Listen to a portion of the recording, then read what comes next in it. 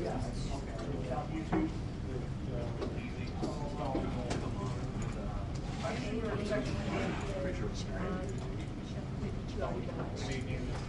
That's what I thought it was lectures.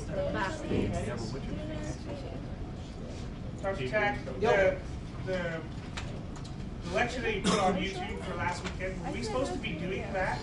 Installing those packages? Nope. No. No, you mean the GPG one? Yeah.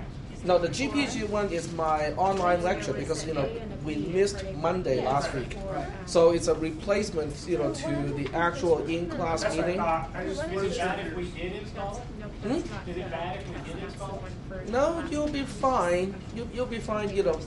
There's a lesson today that you will have to do with GPG. I don't think it will interfere. I don't think it will interfere with the lesson. So did you play around a little bit with GPG? Okay, well that's good.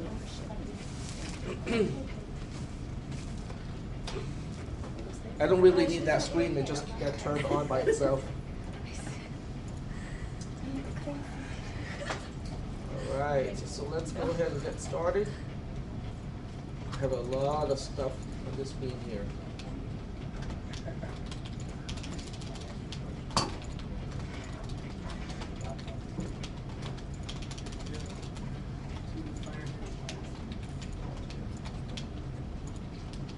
Yeah, I just have way too much stuff open.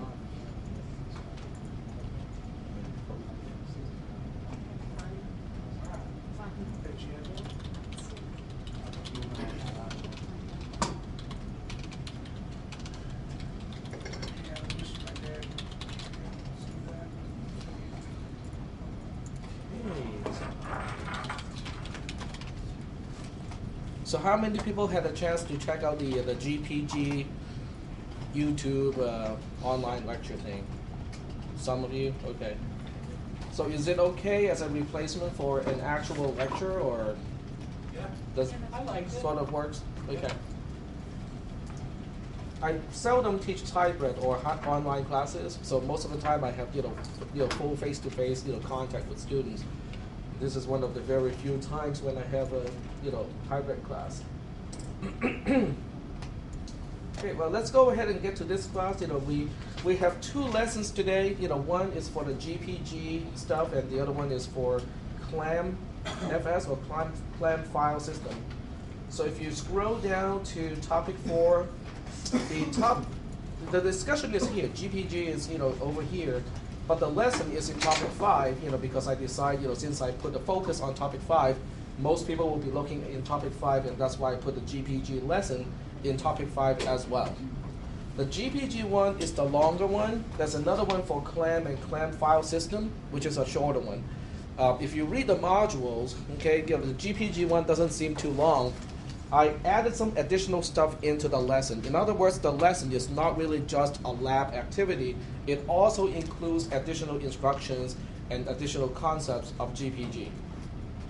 Are there any questions about the general idea of GPG or PGP or any type of key pair encryption method?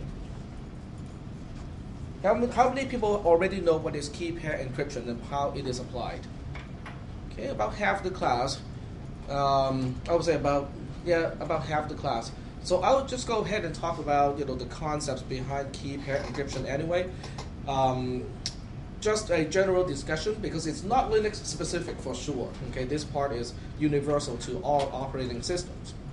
Okay, let me turn on the lights because for now it doesn't matter what is on the screen. So just turn on the lights here, and I'll have some props. Okay. Oh. It's really hard for you guys to see the difference. So I'll use the white versus the black. Okay, so the two fobs. One is actually not a fob; it's a flashlight. I picked it up from the ground, from the floor. I think 2 years ago from a Cal Expo. Somebody dropped it, and I've been using it ever since. So pretty cheap, and it works. And the other one is a car, fob that I'm not driving today, so I can keep pushing it and nothing will happen. Worst thing you want to do is, to remotely unlock your car all the way from here. That would not be good. Okay, so key pair encryption is, as the name implies, you have two keys. Okay, every time you generate a key, you're generating two keys because it comes in a pair. The magic is whatever you lock with one key, you can only unlock using the other key. And it's vice versa. The relationship is symmetric. If I lock with a black key, I can unlock it using the white key. If I lock it with a white key, I can unlock it with the black key. So that's the cool part of key pair encryption. So now what I can do is I can designate one of them as my private key. So I'll designate my white key, or what, the little white flashlight thing, as my private key. So this one I keep in my pocket. I make sure nobody else has it. And this is what I will call as my public key. As the name implies, can I make copies of this fob and just give it to everybody? Sure, because but isn't that not so cool? Because if all of you have the black key and one of you encrypt a message to send to me, and somehow the other person can see that message, doesn't mean that the other person can unlock the message and know exactly what is being sent to me? No, because a black key cannot unlock messages locked with the black key itself. Okay, so the entire world can use this black key to lock up messages, to encrypt messages that are sent to me, that are being sent to me. But since no one has the white key, they can only see each other's encrypted messages, but not the original, not the deciphered one. And only I have the white key to unlock it. So that's the general idea of key pair encryption, which is pretty easy. Okay? Okay, so if you do the lesson today, on the GPG1, the first part is really easy. Okay, you just install GPG. Okay, and you also have to install GPM. If you watch the video clip, you will remember why I have to install GPM. Can anyone just kind of mention a little bit why you have to install GPM? Bytes or something. And I Get random byte generation because no computer can ever actually generate a random thing. Exactly. Without GPM, with all the user interaction, which is keyboard based, things are not exactly randomized. Okay, so they're fairly predictable. So GPM is only there to kind of make things a little bit more random, so that you can have a more randomized key pair. Okay, so this is great. Now the next thing is the next part is not discussed in the notes, so you cannot find it in the notes, but it is in the lesson. So I want to talk about it just a little bit. Okay, so let's say I receive a message from somebody.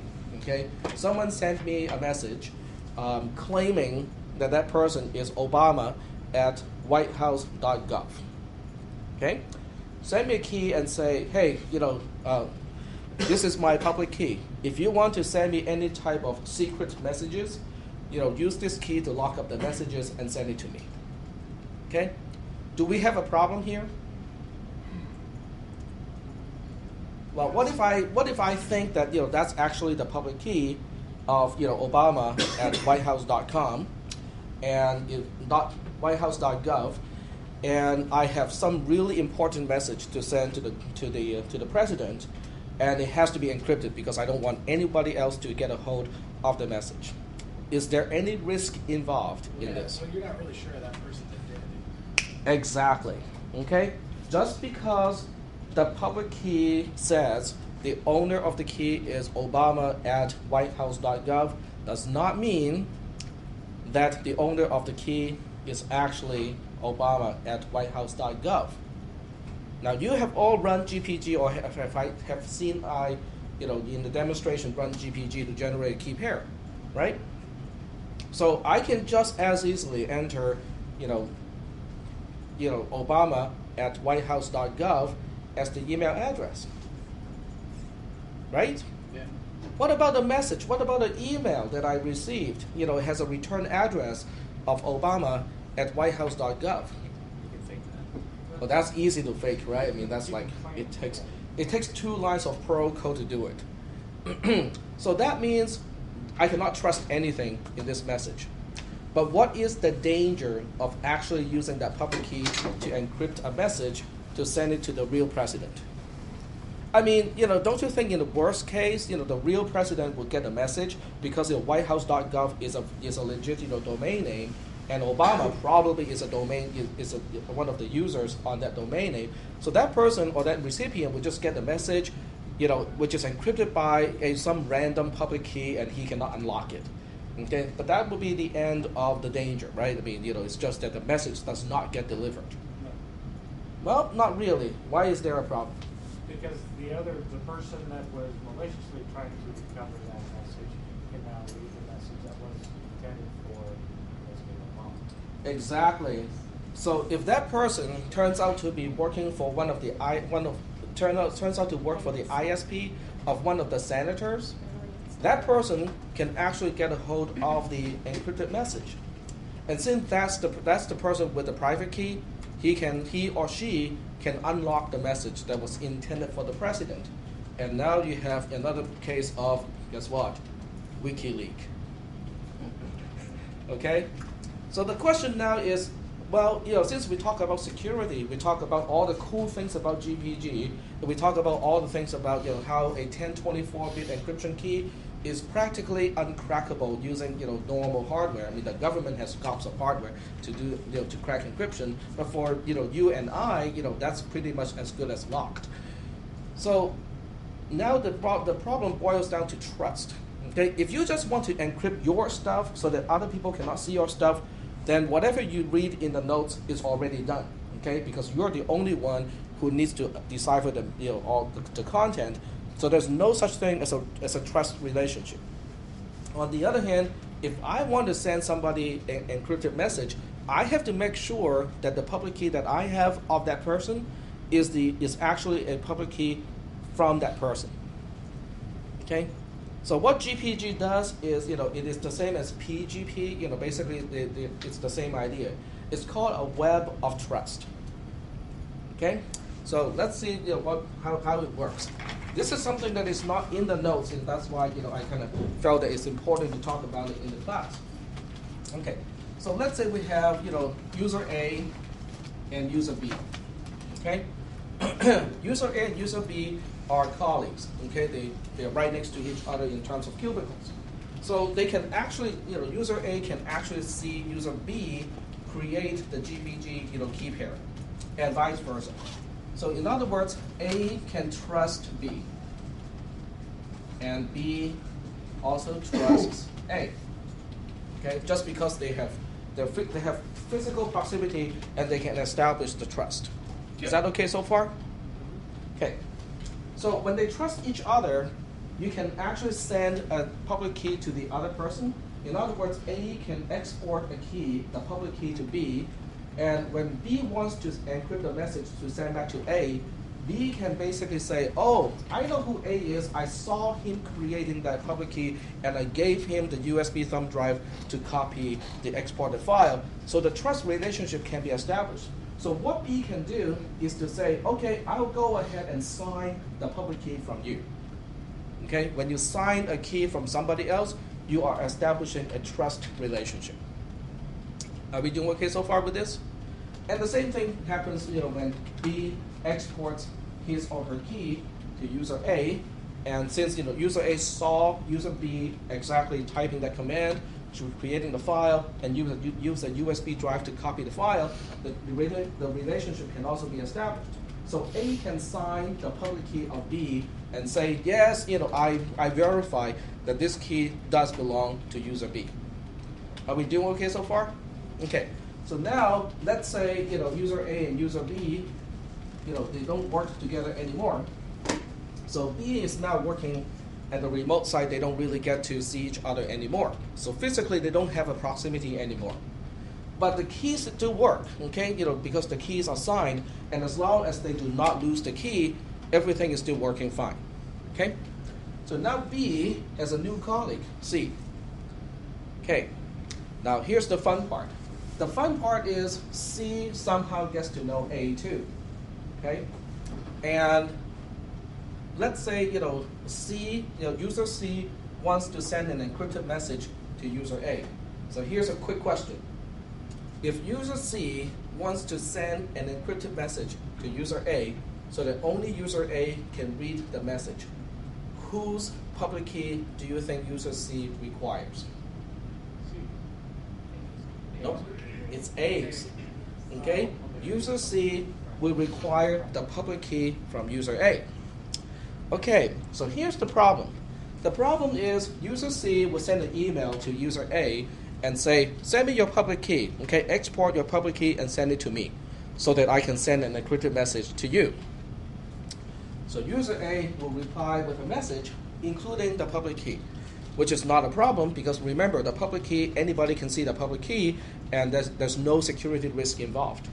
But the problem is C cannot say that, oh, are we quite sure that this is in fact a public key from user A? Can I trust this key? Are we doing okay so far? So by nature, you cannot trust it, right? Because just because it came back from user A doesn't mean that that message was actually sent by user A, and as a result, the key cannot be trusted. But guess what? That key, okay, B also has A's public key. Remember that? Because they talk to each other when they were working right next to each other. And now B and C are right next to each other, so they can establish a physical trust. So what C can do is to say, hey, B, I can trust you because my cubicle is right next to you. So B and C can now establish a trust relationship because they can see each other generate the public key and do everything like that. But B, remember, B already trusts A. So now the trust relationship is transitive. In other words, C can trust B and B can trust A. So what happens is B can now export A's public key.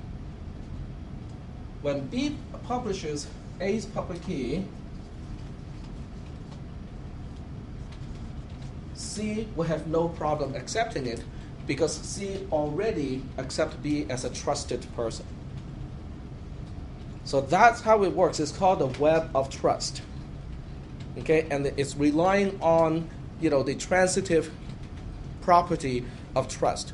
If A trusts B and B trusts C, then A can implicitly trust C.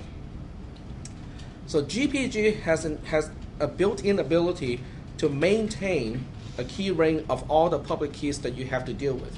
It can also keep track of which key has been signed by whom, implying who can trust whom. So through that relationship, GPG can figure out if you get a new key exported by somebody else, it can automatically determine whether that key can be trusted or not, because it can check whether the signature can be linked from one person all the way to the person that you have to trust in the end. So this part is not in the notes, but I just felt that this is kind of important because unless you only want to encrypt your own files so that nobody else can access your file, if you intend to encrypt something to transmit it to somebody else, you will encounter this problem eventually. So are we doing okay so far with the concept of trusting someone? But what is signing something? How does signing a key or signing a file, creating a signature, relate to key pair encryption? Is it a whole new different idea, or is it really the same idea? Just you just fry the other side. You just flip it and turn it over. That's exactly what it is. Okay, so let's go ahead and erase this picture. And I want to talk a little bit about, what is a signature? How do you sign a key? What is the significance of signing a key? And I'll try to use the screen as much as I can, so this way I can capture the output in the end. Let's go ahead and turn off the front bank of lights. Okay, so here we go. And I'll go ahead and just use a text file, so this way you don't need any special files to open this. Okay. Okay, encryption and signing. Now we already talked about encryption, okay? If A wants to send a secret message to B so that only B can see and decipher the content. Okay, so tell me again, what does A need in order to encrypt the message so that only B can read the actual message? B's public key. Very good. Okay. A uses B's public key to encrypt the message. A uses his or her private key to decipher the encrypted message. So this part is fairly easy. We talked about it already. But the problem is, how do we know for sure that the message really came from A? Remember, all you need in order to send an encrypted message to B is B's public key. And who do you think has B's public key? Everybody. So when B receives a message that is encrypted using his or her public key, there's no telling whether it really came from user A or not. Is that okay? Okay. So how do we sign a message? That's the next question. Okay. So in this case, we need a cortical signature so that B can be assured the message did come from user A. So how do we do something like this? Any suggestions? Has anyone read up on how to sign a message in addition to encryption? Does anyone know what is a digest? Go ahead. Yeah, so like an MD5 digest, is that what you're talking about? Yep. Yeah, so you can make sure if you have an MD5 digest, it'll create a hash. That hash, if it hasn't changed, you should be able to run the digest on it again and you get the same result. With the signing, you're usually going to sign it, but I'm kind of wondering where you're going here is because usually when you sign something, even when you're sending these messages, you still sign it with the public key usually. That's actually not true. Okay. Sign it with the private. You're pretty good. Yes. Yeah. You sign with a private key, and then when you check it, you use the public key. So okay. yeah. So you almost got it right. You almost got it right. Okay. So let's take a look at this part here. Okay. We want to sign a message so that we can authenticate who actually wrote the message. So what we need here is a digest. Okay. Okay. A digest is a short bit pattern that is generated from a file of any size. The MD5 hash is a digest. Okay. In other words, you take a file of any size. Okay. You go through a whole bunch of calculation, which is open-ended. Okay. The calculation is already open. The algorithm is known. Everybody knows how to generate an MD5 hash. So you compute a checksum. It's nothing more than really a checksum in the end. And it's not unique. You can have multiple files generating the same MD5 hash, but the chances is pretty slim. So it is possible for multiple files to have the same MD5 checksum, but the chances are so slim that most people do not worry about it. Okay. Okay. The algorithm method to compute a digest is known to everyone. In other words, you cannot just use the digest to verify the authenticity of a message. That by itself is not enough. But what we can do is something like this. Okay? So user A will use his or her private key to encrypt the digest of a message intended for user B. Okay? So this time we are encrypting using a private key. We are not encrypting using a public key. But why do we want to do that? Because this time the focus is not making sure the message cannot be read by anybody else. This time the focus is authenticity. Okay? Did A really send that message? That's the key. That's the idea. So in this case, user A will use the private key of A to encrypt the digest of a message, not the entire thing, just the digest. User B receives the message. Okay, so user B now has two things to do.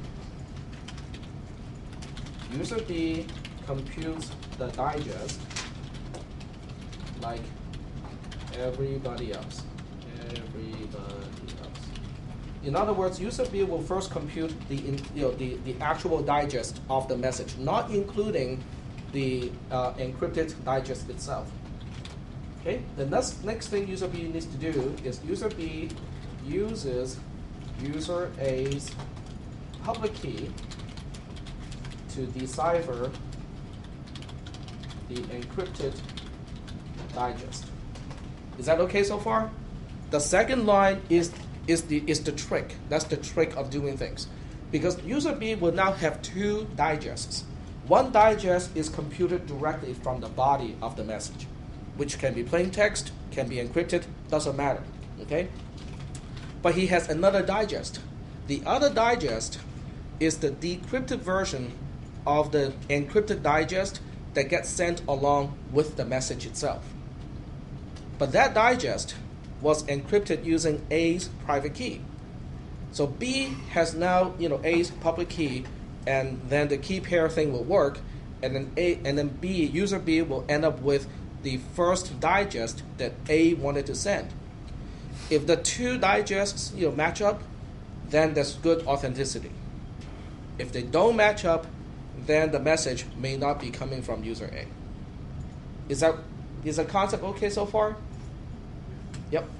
So like when I do a copy of public key to someone else, that's not Can you say it a little bit louder? like that key that they're sharing. Yeah. Is that easily copied or? The public key is known to the entire world. That's not a problem. The private key is the one that you have to keep as a secret. So using the analogy that I had earlier, okay. Sorry? Okay, so let me just turn on the lights. I know you guys don't like it. Okay. Remember, this is my private key. This is the one that I keep in my pocket. So this time it works the other way around. You guys already have my black key, which is my public key, right? So what I'm doing is let's say this is the digest of the message that I want to send to somebody. So what I would do is I'm using my private key to lock this up. Okay? And I put this into the same envelope with the body of the message, and that gets sent to the intended recipient. Is that okay so far? So let's say the recipient received the message. So I'm looking for more props here. So this is the message, and this is the encrypted signature that goes along with the message. If I'm the recipient, I receive these two components. The message itself can be encrypted, can be plain text. I don't care. Okay, it depends on whether the content really needs to be locked up or not. But here's a little bit of an attachment in addition to the body. This is a MD5 digest that was encrypted using the sender's own private key. Is that okay so far? Now, who in the world has that private key? At least when things work the way it's supposed to. Only the sender, right? So that means if I use the public key of the sender, can I have a copy of the public key of the sender?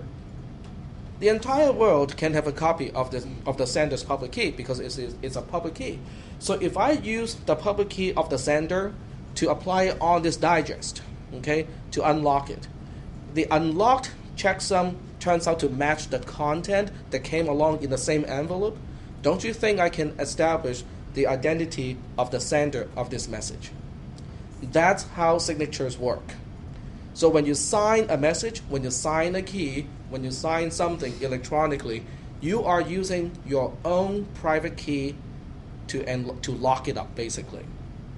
But since everybody else has your public key, they can all check to see whether the thing was actually signed by you or by someone who's trying to pretend to be you, because supposedly nobody else has your private key. Is that okay so far? Now, but this is not the end of the whole thing about key pair encryption. Yep. I don't understand what the digest is that you keep talking is that another program that generates that, or? Yes, there are programs to generate different types of hashes. They're also called hashes or MD5 checksums. But they're basically a fixed width bit pattern. So no matter how big the original message is, it's just a signature. I shouldn't call it signature because that confuses with what we are doing here. But it's basically an ID so they can double check whether that message and this checksum matches up or not. So it's a checksum. They'll both match. They'll both be the same then when they're checked with the key. The one that's encrypted and the one that's not encrypted would be the same. Correct. Okay, but the problem is authenticity. Okay, so here's a message. Okay, and here's a message. Right. This is the original MD5 or whatever checksum you want to use. Doesn't matter which algorithm, as long as the other party agrees to use the same algorithm, that's fine.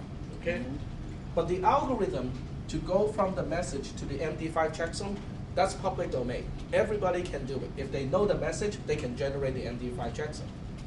Okay, so what you do is you lock it up. Okay, Right. you lock it up, and you lock it up using the sender's private key. Okay? Now, the message is independent. If you want to lock up the message, you have to use the public key of the recipient. But let's just say that the message itself is fine. Okay, Right. it's simple enough that you don't have to encrypt it. It's the authenticity that is the issue here. Right. Okay? So this whole thing, including the locked MD5, gets transmitted to the recipient. Okay? So as a recipient, you get the message back pretty easily. Okay? From this message, you can compute its own MD5 checksum. The question is this MD5 checksum going to match this MD5 checksum? They should. But how do I get back to this MD5 checksum that was computed by the sender? Well, you have to use the sender's public key to unlock this box, get this MD5 checksum from the message, compare that to this one. If they match, then everything is good. Gotcha. Understand that. Is the picture better? Because I know in text, it doesn't really spell out the same way. So in other words, if I want to draw the picture here, here's the MD5 in the same file, but the lock this time is unlocked. Yeah. Okay? Okay, unlocked using the sender's public key.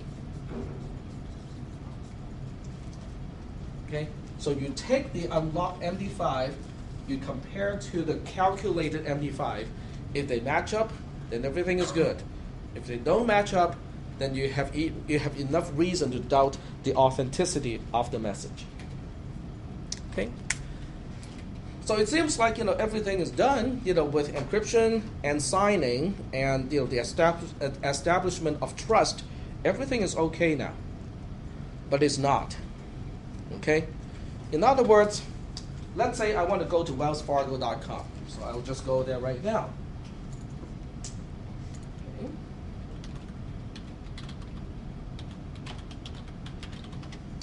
And this is automatically turned into an HTTPS or secure connection. HTTPS is the secure version of HTTP. The question is, am I really connected to Wells Fargo, or am I connected to someone who's pretending to be Wells Fargo? Now, how hard is it for someone to pretend to be Wells Fargo?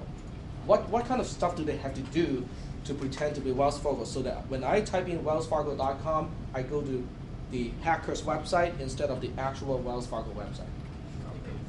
Spyware can put the DNS or put the record for the DNS. They can read exactly. Post file. If they mess up your DNS, lookup, then everything is shot. Okay, because the DNS, how many people have taken a networking class so you know how DNS works? Just on the surface. Okay, so DNS is 411. Okay, you basically call up 411 and you say, I want to find the IP address of wellsfargo.com. 411 tells you, oh, okay, the four numbers, and then you use the four numbers to actually make the connection. But how can you trust that number, the IP address? Are you really sure that the DNS that you connect to can be trusted? Let's say your computer is not hacked. Let's just say that the router for this entire college is hacked. So it's not just your computer, it's every single computer on this campus that will all be hacked, because they will all be asking for the DNS and say who's wellsfargo.com, and guess what? The DNS server will all point to the hacker's website, which pretends to be wellsfargo.com. Okay? So everything that we talked about, encryption, you can throw it out the door. Because, yep, sure enough, it is HTTPS, it's using key pair encryption, but it is not actually wellsfargo.com. Okay? So how do we fix this problem? How can we know for sure that when we go to wellsfargo.com, it really is wellsfargo.com? Why we use signed certificates? Okay, but who's going to sign it? It has to be some kind of trusted authority. Exactly. Okay. But those can be spoofed. I saw this thing on this web. This guy totally spoofed like Yahoo.com, spoofed the certificate, and it pointed you to his website. But when you read the certificate, it said it was Yahoo.com. Like it was like. And the browser does not complain. He was at the hacker conference in Las Vegas recently and showed how he could spoof the certificate. It was kind of scary. Okay. But unless someone does that, the key to the answer to that question is you have to have remember user A and B. Now how come user A can trust user B and user B can trust user A? Because they were right next to each other. They saw each other ran the GPG key generation command. They copied the file using a USB thumb drive, and they were physically able to verify each other's identity. That's how they can establish their trust relationship. So who's going to sign the certificate for Wells Fargo? Trust authority. Trust authority or certificate authorities, the CAs. And there are only so many of the CAs, I think, is it Thorty? Thort, THAWTE? That's one of the companies, it's one of the security companies, and they all issue these certificates. So what you want to do is you can go to this little lock symbol here. If you double click it, it will show you the certificate. In other words, according to the certificate, this is wellsfargo.com. Okay, you are going where you're supposed to go. It does not have ownership information, and in this case, this is the CA. VeriSign Trust Network is the certificate authority. Okay. Now, how they actually do this verification is entirely up to VeriSign. They probably have standards to follow. Okay. A lot of times, if you're looking for a personal certificate, they only have to send an email back to you, and you have to receive that email and then either reply back to it or click a link in the message. Then they can verify, Dr. Tech at drtech.org is really Dr. Tech at drtech.org. But it kind of makes sense, okay? Because in that case, if I am not Dr. Tech at drtech.com, I should not have been able to get that message to click on the link. But what if someone working for the ISP, like Shore West, was able to read my message? Exactly. Okay, so I'm pretty sure VeriSign has to do more than just send a message back to webmaster at wellsfargo.com, and then have that person to click on a link to verify the identity. So they must have some different ways to do it, especially when a Wells Fargo bank can afford a lot of money. VeriSign can actually send a person over to the bank headquarters and do it on site. Well, if you do it on site, you can probably establish the trust relationship. It's going to cost more money, but guess what? Wells Fargo can afford it. There's different kinds of certificates you can get. You can get like a basic one where it just says you get the green lock up in the corner, and then you get the ones like this one where it says this is Wells Fargo, not just the certificate's valid. Yep. Now I want you guys to go to my website, go to someprofs.org, but this time use HTTPS to go there. I cannot do it here because I already have the key stored. I can always revoke it first. But if you do it on your computer, which does not have my key already accepted? And you go there, do you see a message popping up? And it's giving you a big warning sign and say, I don't know about this because the identity of someprofs.org cannot be established. Now, why is it giving you that message? Because you're cheap. Because I'm cheap, yes. But please don't call district and say, there's a security issue. It's only because I'm cheap, because I don't want to pay money to have VeriSign to sign my certificate. So mine is actually signed by ciss342, which is not one of the certificate authorities. And therefore, your browser, who does not know about ciss342, will say, hey, whoever signed this message, I'm not quite sure they can be trusted either. And that's why it gives you a message. Now, this is your protection. To a certain degree, it is your protection. If you go to bofa.com and you see this message that popped up on your screen, don't go any further. Okay? Now, what is the difference? I mean, but Tech told me that we can just go to someprofs.org and just keep going. But how come, with Bank of America, I have to stop right away and call Bank of America and report a problem? That's because we know you. You told us it was trusted. Well, just because I told you it can be trusted doesn't mean that, it... Well, we know it's you, right? Well, and there's nothing really secure on your site anyway that would... Well, your grades are actually on the website. That is, privacy. Okay, so we do have certain things to protect on the website. Okay, but comparing your grades and also the association between your name and your student ID, comparing that to what you have to do with wellsfargo.com or bofa.com, do you see any differences? If someone else, get your password and log in as you to someprofs.org, what is the worst damage they can do? They can spam other people and send nasty messages and stuff like that, right? But it might cause you to fail, but I would be able to look at the activities and actually see that it did not come from the students, and therefore things can be done to fix that, right? But if someone gets your username and your password to log into Bank of America, what can that person do? Well, that person can add himself or herself as one of the payees, and then go to your bill pay interface and say, well, let's see, my balance has $20,000 or whatever amount of money you have, and I'll just send everything to that payee. Now, the payee probably is going to be an account that cannot be traced. Otherwise, the crook is really done. Yeah. But the bottom line is there is a difference. So when you see that message, when you go to any website that would require a lot more personal information, you definitely have to stop. Someprofs.org does not have that kind of sensitive information on it, and that's why I told you guys it's okay. I'm just being cheap. You can go ahead and just accept that certificate, so that it doesn't give you that message.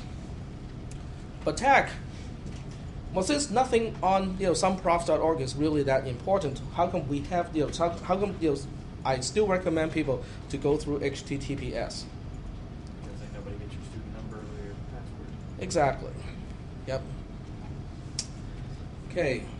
What are the chances that someone might want to launch a man-in-the-middle of attack on someprofs.org?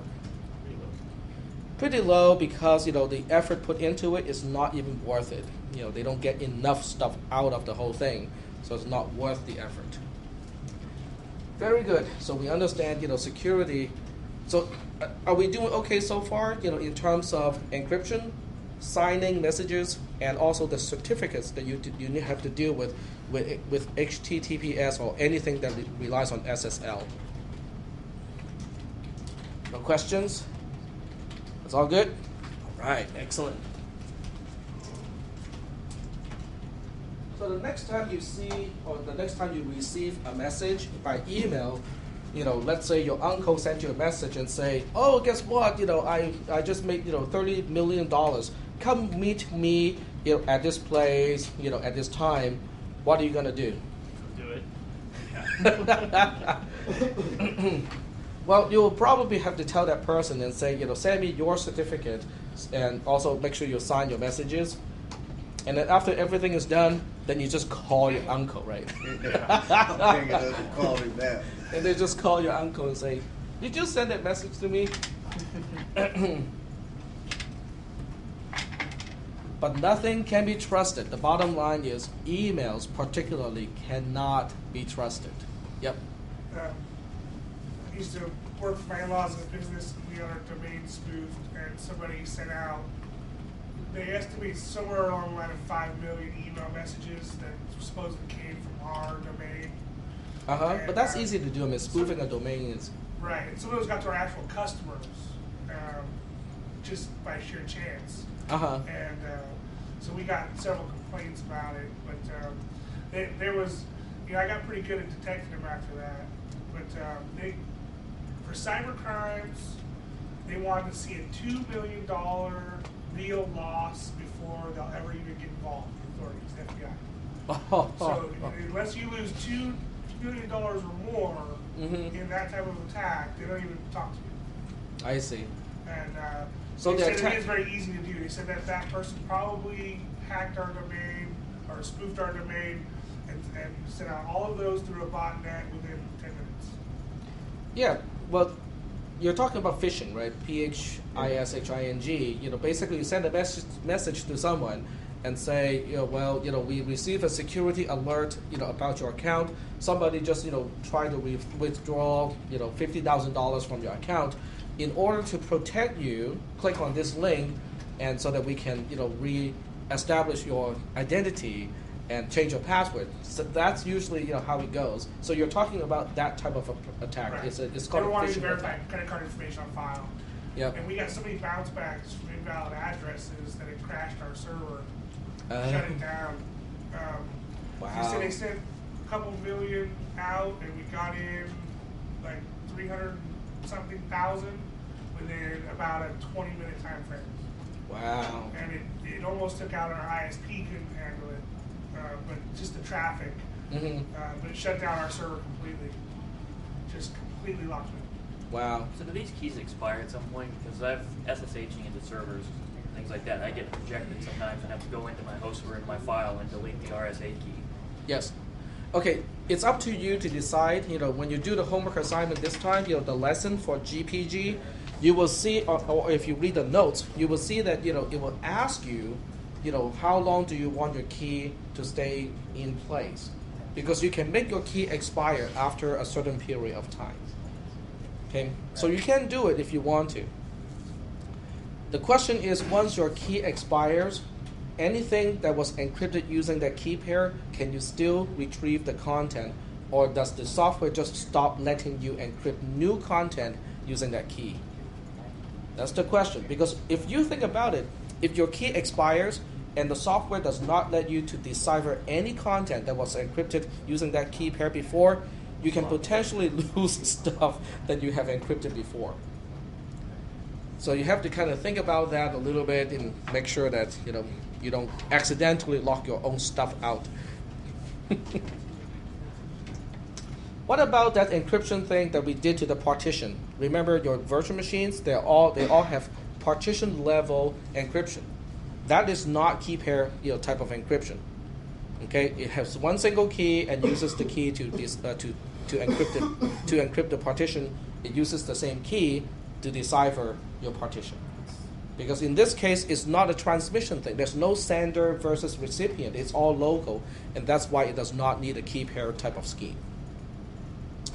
Okay, but it's just the same. If you do not log in for 2 months, you forget your password to your encrypted partition, there's no way to get the content back. Okay, so out there in the IT world, okay, most IT administrators actually have to keep track of many passwords, and supposedly, those administrators cannot use the same password for everything. That's a big security exposure right there. So the question is, how do you think these administrators can keep track of all of these different keys, all of these different passphrases to all the different accounts that they have to deal with? Password managers. Password managers. Okay. Now, how do I get a password manager? I can go to Fry's. There's a little booklet that they sell.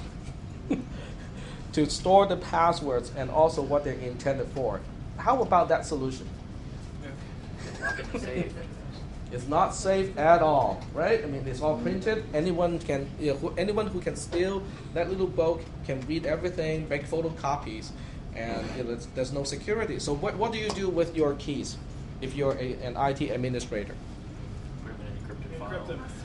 You have to encrypt it. Yep. So you need a master password to the file itself, and then inside the file, it will store the password and also what it is used for. If you have a smartphone, you can also do that on a smartphone.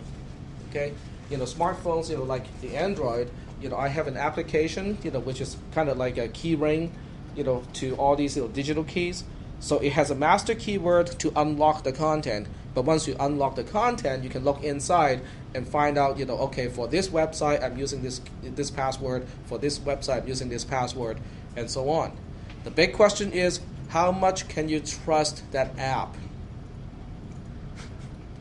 Okay, how do you know that app is not sending secret messages back to mothership?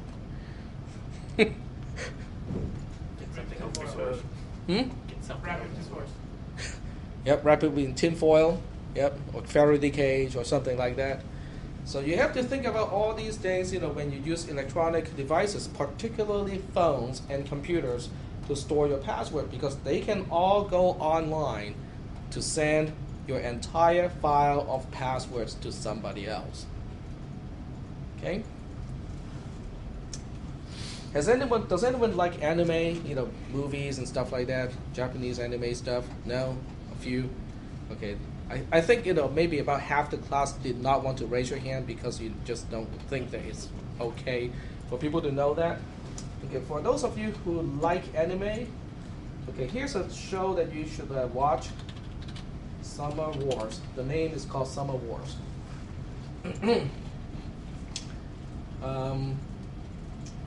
I recommend this movie particularly because it is related to stuff that we just talked about.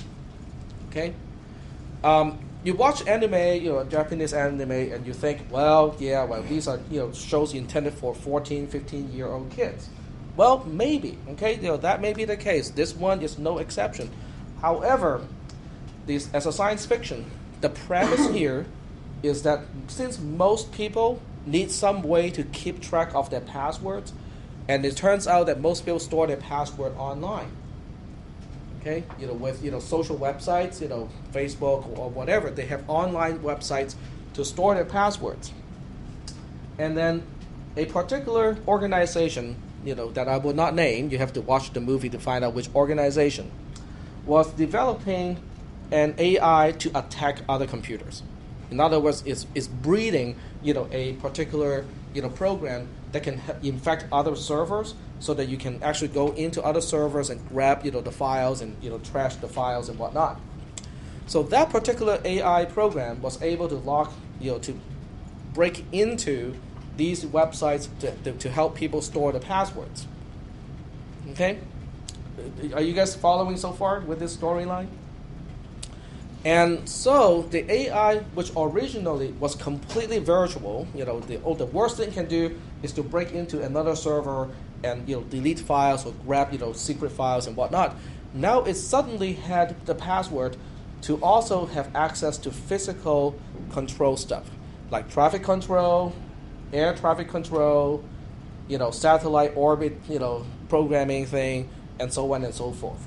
In other words, in the end, the AI actually got control, to stuff that is in the physical world.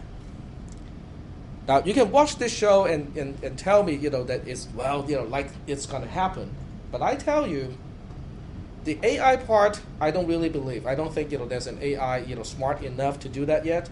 But has anyone been following Anonymous? Yeah. Okay? Anonymous versus, several things. First, Scientology. Anonymous versus, what is the... Westboro Baptist Church. Mm-hmm. Okay. And I think they're also picking up on something new now. Yeah, HB Gary. Yeah, HB Harry was kind of in the aftermath mode at this point. Yeah. They're going after the Westboro Baptist Church, the people who... Oh, that's right. They're going after the church now. Yeah. Okay. So And if those guys can do stuff that they have done so far, it is not inconceivable that they can also break into websites that help people store their passwords. Okay, so if you minus the AI component of this movie and delete all the kiddie stuff, the storyline itself is actually somewhat believable. So I recommend people to watch this one, not for the kiddie stuff, but for the background of the dangers of storing passwords online, and also how much of stuff that we actually control online these days. Go ahead. I was just gonna say I wrote a paper about the cloud, and it's like this big thing. And even the last employer I had, everybody's like, "We're gonna put everything in the cloud. Everything's going to the cloud." And I'm like, I hope not everything, because you're about to see your company into bankruptcy because you can't put everything in the cloud. You're trusting other people with highly sensitive information, and you're just literally making it web accessible, which is like, some of you might have heard the term attack surface. You want to limit your attack surface. You want to make sure that instead of about 100 doors that you can possibly break into, there's only one. So you really just got to keep a really close eye on that one door. But when you put yourself out there in the cloud, your attack surface is gigantic, and it's just not really a good idea. I mean, there's ways to mitigate it, but it's dangerous. It's hard to say, because if you don't go to the cloud, you are actually singling yourself, to be like outside the cloud also.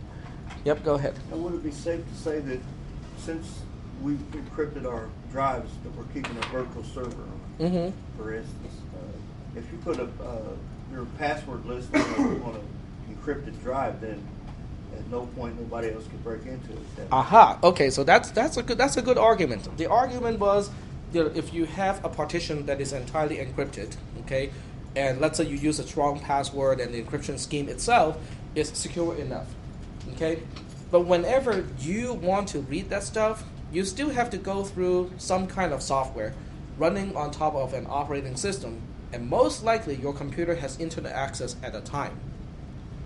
Okay, so that means they still have a chance to look at your drive after you enter your passphrase to unlock it. Because if the operating system itself is infected, when you unlock the drive, then they get everything. They can see everything on the drive as if it is not encrypted at all.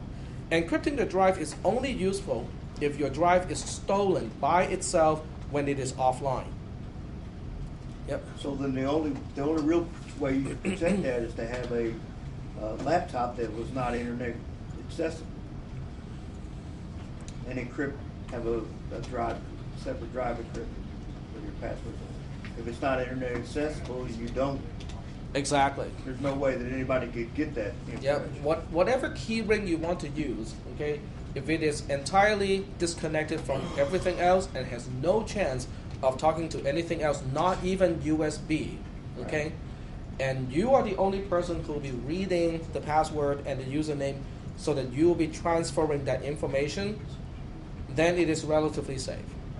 If this device by itself can have any chance to talk to the external world, either it is Wi-Fi enabled, it is 3G enabled, or it has a USB plug. Because when you plug that thing into a computer and that computer is infected, guess what? Whatever is in your key ring is gone. Can be. Yep. Did you have a point? No? Okay. So I think things are getting very interesting because as I was reading how Anonymous and what is the company that they got into? HB Gary. It was the same time that they also came up with new UAVs. The stealthy, kind of delta wing UAVs. And if you just combine those two ideas and say, oh, I want to make a new sci-fi movie, that's one right there. Well, do you remember hearing about how the Predator drones were sending unencrypted data back to the ground? Yeah, but that's just looking through the camera of the Predator, and I think that helped the insurgents to avoid getting detected because they knew that they are coming. Just looking through the camera of the UAV, they knew, oh, they're coming this way. Okay, better step away from the flight path. But if you think about the control sequence, that's even worse, right? Because if someone has remote control, unauthorized control over a UAV, those people only need computers. They don't need any money to fight a war, because they are borrowing your stuff to fight with you. That, I think, is a big. That's a big thing. I think it's. And that's why security is such a good field to get employed with, because there are all these concepts and all these ideas, and they're right there just waiting to happen. I think they're just waiting to happen. Yep. How do you that you was telling us in the class last semester about the virus that was spread into the nuclear power Stuxnet. plant? Yep, that was Stuxnet. Oh. Now, Stuxnet is also interesting because, let me just kind of update the class. I know most of you already know that story. How many people do not know what is Stuxnet? Okay, very good. Okay, Stuxnet is a computer virus. Okay, so you normally think, since we are also going to talk about CLAM, so virus is actually within the scope of today's class. So if you think about virus, what do you think a virus would normally do when they infect a personal computer? Okay, first create a backdoor so you can install updates, additional stuff, okay, add-ons to all the malware. And once they install all that malware and with a backdoor, what do they usually do other than that? Okay, they turn your computer into a zombie, right? So as a zombie, your computer becomes, one of the army of, like millions of computers, collectively called a botnet. So that when really bad hackers want to launch a DOS attack, say on Wells Fargo, they would just contact these botnets through one of the many means and say, okay, at this time we'll all try to log into Wells Fargo all at the same time and just overwhelm their server, okay, for an hour until they pay up. Okay, so that's the normal kind of thing that you associate with getting infected by a virus. Okay. Or it can get into your directory, get into your email program, grab an email list so they can spam all your friends. Okay? The virus can spam all your friends and stuff like that. Or they can get your file. Okay? They can get your TurboTax file. So now they know your name, your social security number, and everything else they need in order to impersonate you. That's the kind of normal thing that you associate with getting infected by a virus, but not the Stuxnet virus. The Stuxnet virus was discovered by the Iranians inside the control computers of a nuclear plant. And its only job was to shut down a nuclear plant control system. Okay? Now, you would think that that's pretty easy, right? Just kill the PC. Okay? It's because, we have a PC right here, okay? And let's say this PC is running a software that displays all the various parts of a nuclear plant, and with all the control things, showing the coolant, direction and whatnot. You would think if I shut down this computer, turn it off, unplug it, blow it up, the nuclear plant will shut down. That's not true. Okay?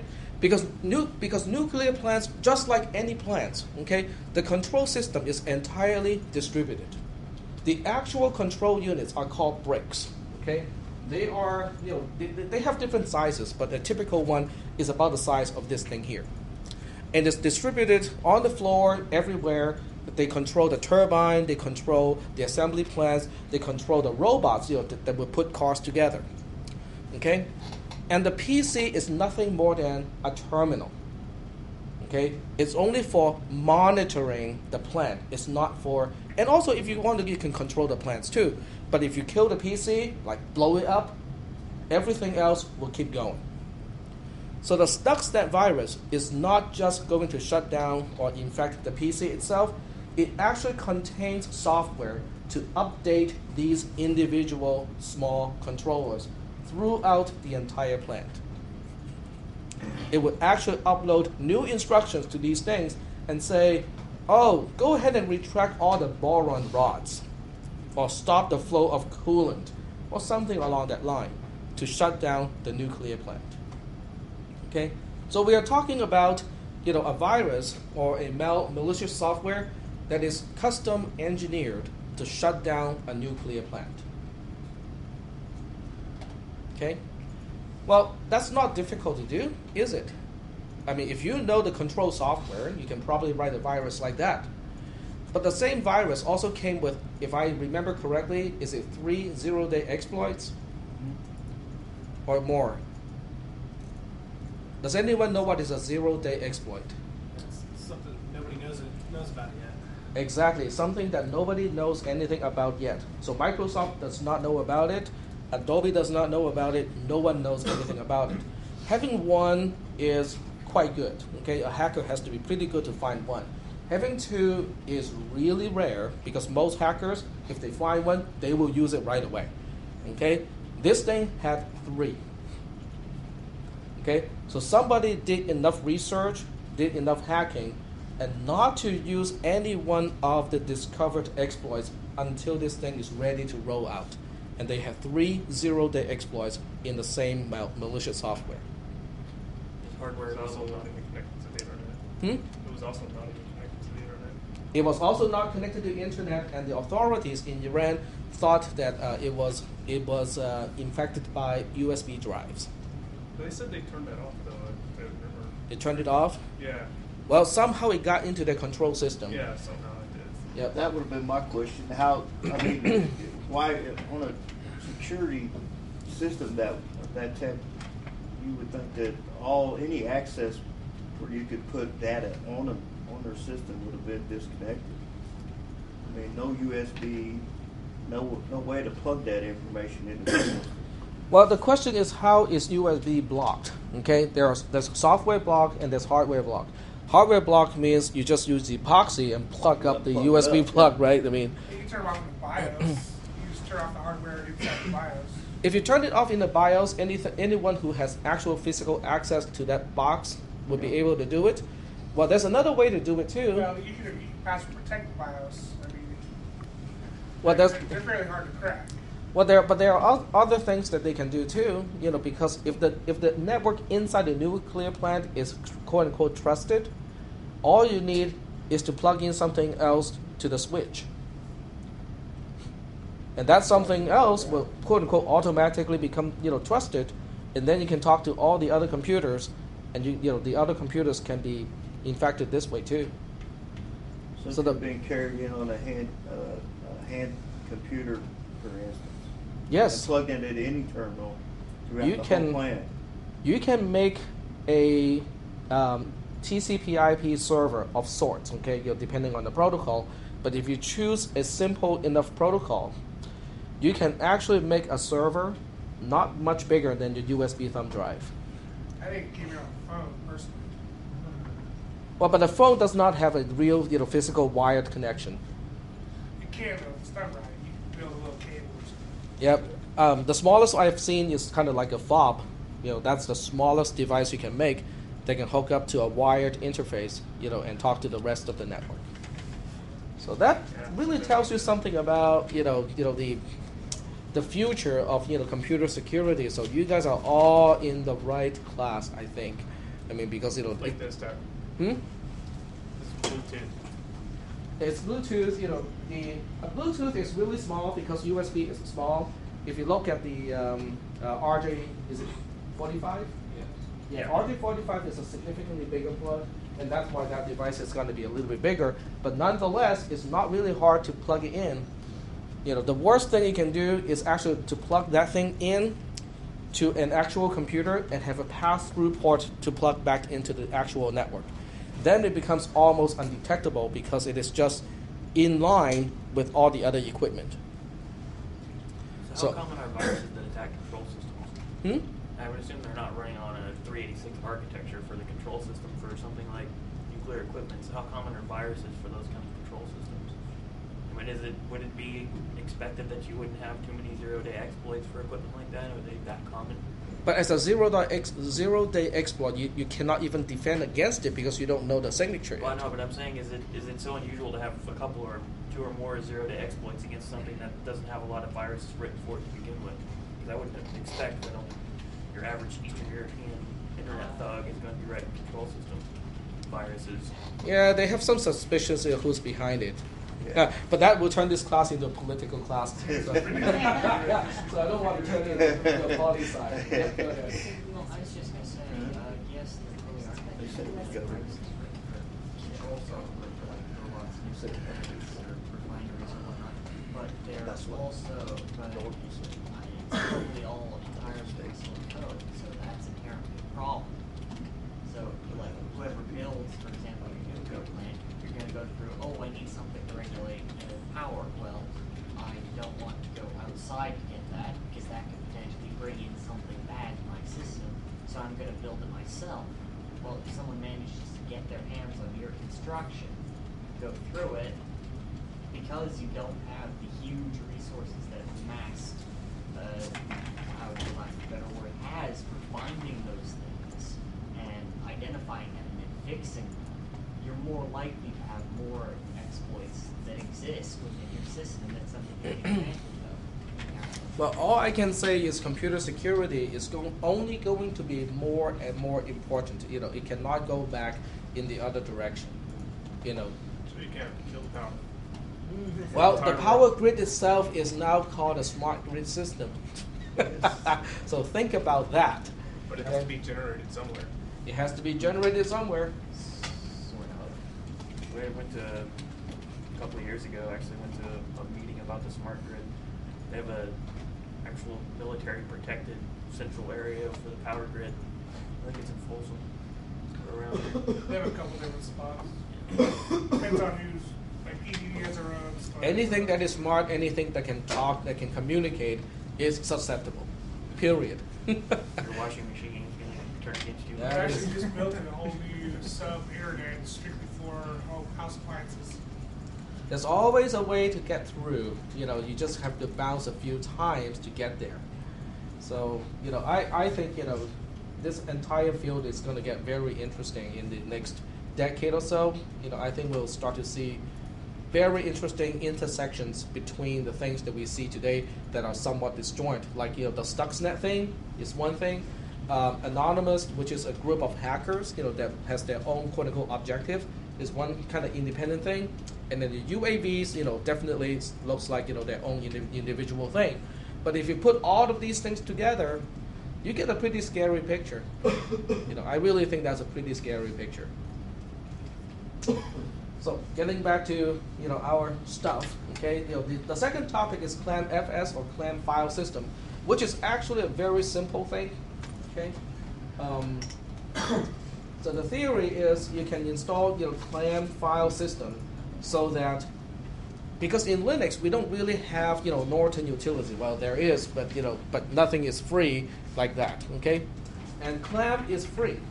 So ClamFS is kind of interesting. So let me just kind of keep going to show you what you can do. Okay, so to do this, you have to install several packages. You have to install ClamFS, Fuse Utility System, and File.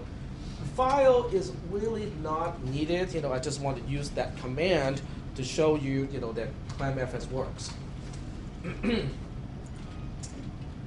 Okay, so you have to set up group ownership. In other words, whoever wants to run ClamFS as an end user also has to be a group of the Fuse user group. Okay, so the instructions are all kind of here. And you have to set up mount points. How many people are new to the concept of mount points in Linux? Okay, so let me just explain this a little bit here. And to explain that, the best way to do it is to show you, a command prompt. In Windows, how do you identify a drive? Conventionally, I know Windows NT can actually do something different. But conventional, using good old DOS, how do you identify a drive? A drive letter, right? Every time you add a drive, it's a drive letter. Every time you plug in a USB mass store device, it's a drive letter. Linux does not do that, okay? Linux has one single file system. In other words, you have one single root with no drive letter, and every file, every subfolder, starts from there. So now the question is, well, that's all nice if I have one single big drive, it makes sense. But what if I have multiple drives? Okay, if I have a USB drive, what do I do? And this is, it may be a good idea to turn on the lights again. Does anyone have a USB drive? Oh, I actually have one. I stole one from Larry today, so we're talking about security. Okay, so here's a regular USB thumb drive. Okay, it's formatted to NTFS, so it's not a Unix type of USB thumb drive. So I want to show you something first. Okay, you can type this command inside the virtual machine. It's not going to do you a whole lot of good, but you can do it anyway. Okay, when you type mount and then just press the enter key, it shows you quote unquote all the mount points. Okay, so let me show you what I mean by a mount point. The most obvious one is kind of here. Okay. So this part here, the highlighted portion, is the actual device. /dev/SDD maps to a particular actual hardware device. In this case, it maps to the CD-ROM drive on the computer. And when you see the word on, that means this physical device is mounted onto this what we call a mount point. The mount point in this case is basically saying we start with /, that's our root folder. Live is a subfolder inside the root folder, and image is a subfolder inside live. So whatever content is on the quote unquote drive inside the SDD device will appear in /live/image. So this means you can add a mount point to any place you want in Linux. Okay? So what does that mean? Anytime you have a folder, a directory, you can mount a hardware device or something else to that particular directory. So that directory is no longer a subcomponent of the parent.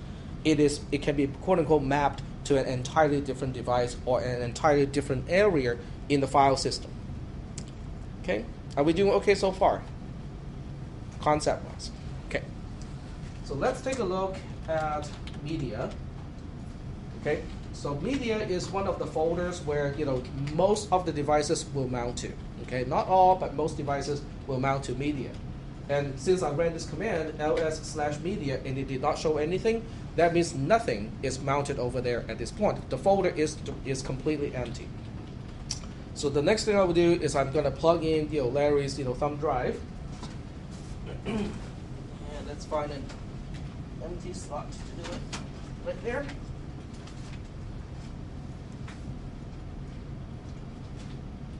And this computer is set up to automatically mount any USB mass store device. So let's ignore the user interface. Okay, the GUI part we'll ignore.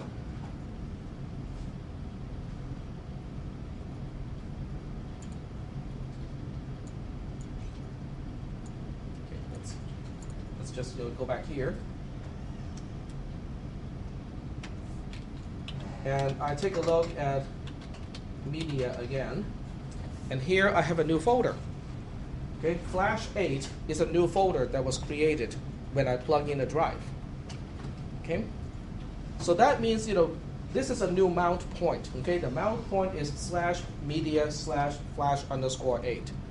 Okay, it's a new folder that is created on the fly. When I type the command mount, you will see that I have a new device now, SDG1, which is a physical device. It's actually a partition of the physical device, and the mount point is /media/8.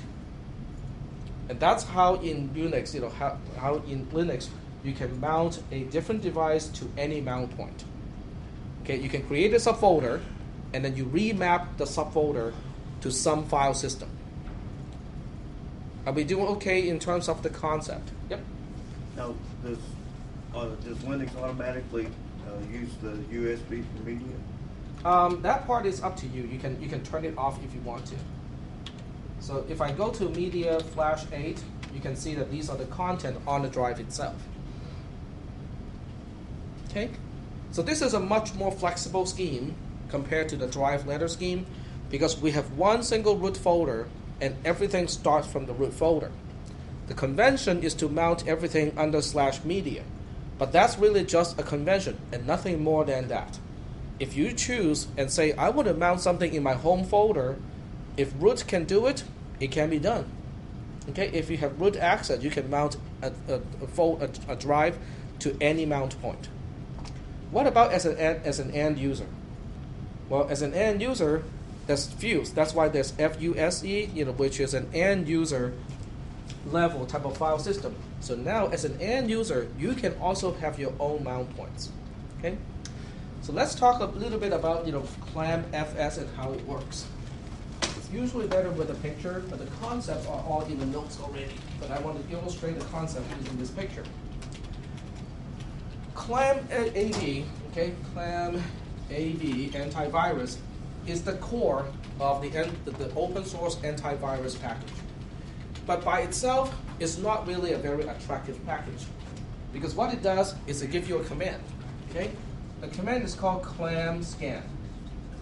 Clam scan is going to, if you just type clam scan and enter, it will just do a virus scan on the current directory recursively. So everything in your folder and everything inside the subfolders will all be checked. Okay? How many of you want to rerun clam scan every single time you do something that can change a file? Probably not a good idea. Okay? So this is the utility program that is good if you want to check on a particular file, a particular folder, or something like that. Okay? You receive an email, you save the attachment, and you can run clam scan on the attachment file itself before you open it up. Okay? That's one limited use of clam scan. But by itself, it's not that useful, okay? Because you have to initiate the scan in order for clam scan to work. So what you do is you install clamfs. Okay? Clamfs looks like this. Okay?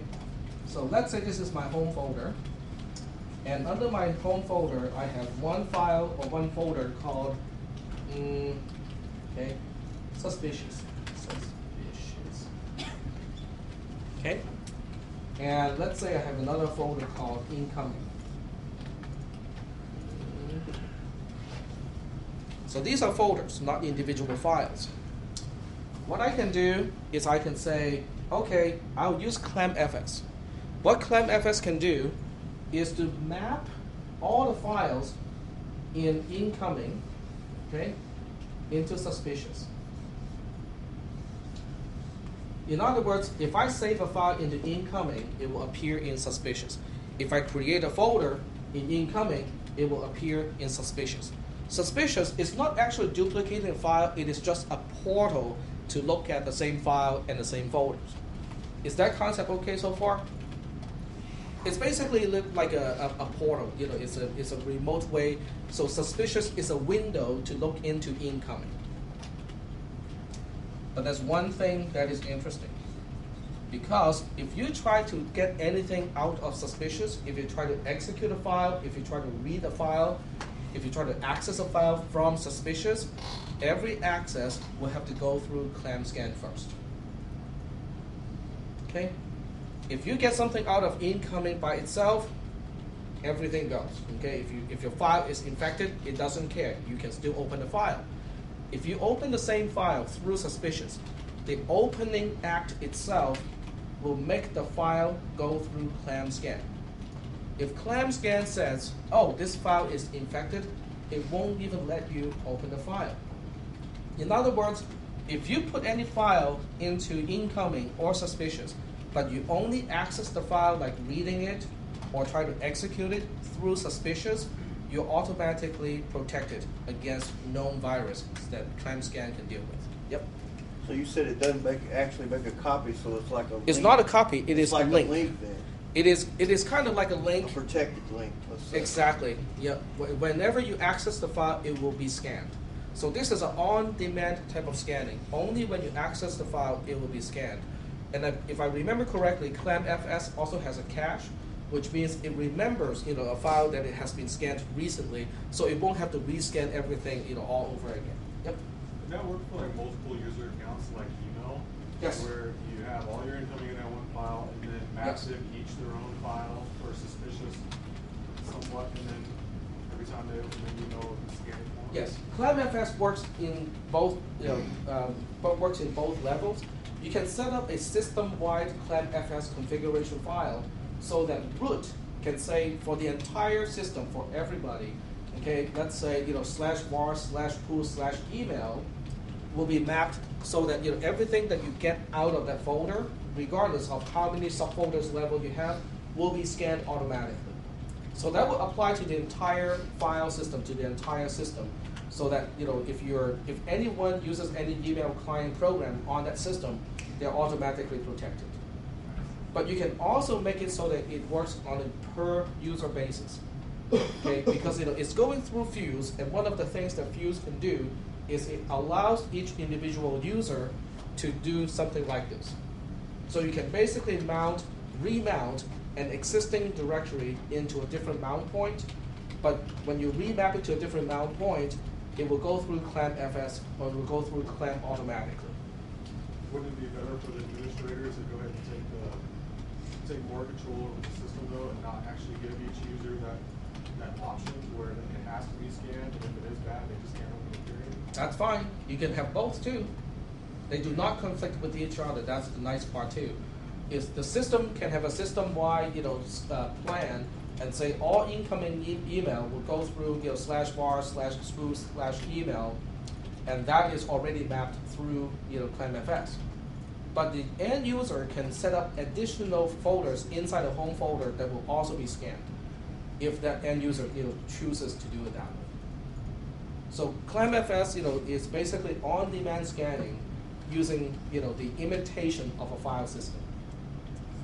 Is it possible to actually cut off the link directly to the files, where you can only get to it through the suspicious folder? That's a good question.